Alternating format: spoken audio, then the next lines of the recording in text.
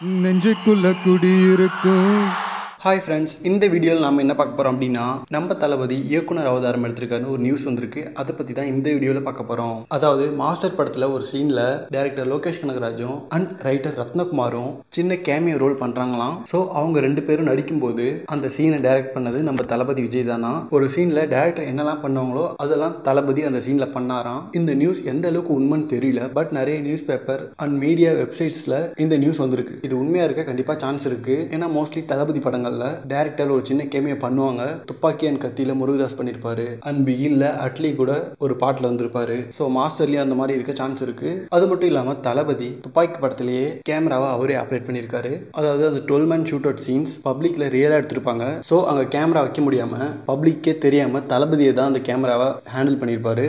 அதை டைரக்டர் முருகதாஸ் நிறைய இன்டர்வியூல சொல்லியிருக்காரு. அண்ட் அது மட்டும் இல்லாம தளபதியோட ஒரு ட்ரீம் டைரக்டர் ஆகணும் அப்படிங்கிறது தான். நிறைய பேர் நான் போய் சொல்றேன்னு நினைப்பீங்க, பட் ப்ரூஃபே இருக்கு என்கிட்ட. இந்த நியூஸை யார் சொன்னான்னு பார்த்தீங்கன்னா டைரக்டர் விஜய் மில்டன் அவர் தான் சொல்லியிருக்காரு ஒரு இன்டர்வியூவில். டைரக்டர் விஜய் மில்டன் கோலிசோடா 2 அதெல்லாம் இப்போ டைரக்ட் பண்ணியிருந்தாலும் அவர் ஒரு கேமராமேன். தளபதியோட பிரியமுடன் படத்தில் அவர் தான் கேமரா பண்ணியிருப்பாரு. அப்போ ஒர்க் பண்ணும்போதே தளபதி சொல்லுவாராம் இவர்கிட்ட, நான் கொஞ்ச நாள் தான் நடிப்பேன், அதுக்கப்புறம் நான் டைரக்டர் ஆயிடுவேன், அதுதான் எனக்கு இன்ட்ரெஸ்ட் அப்படின்னு விஜய் சொல்லுவாராம். பட் தளபதியை இந்த அளவுக்கு ஒரு இடத்துல ரசிகர்கள் கொண்டு போய் வைப்பாங்கன்னு அவரே எதிர்பார்க்கல. அதனால அந்த டைரக்டர் ஆகணுங்கிற ஐடியாவே விட்டாரு தளபதி. பட் அந்த கேமராமேன் விஜய் மில்டன் இப்போ அவர் டைரக்டர் ஆயிட்டாரு.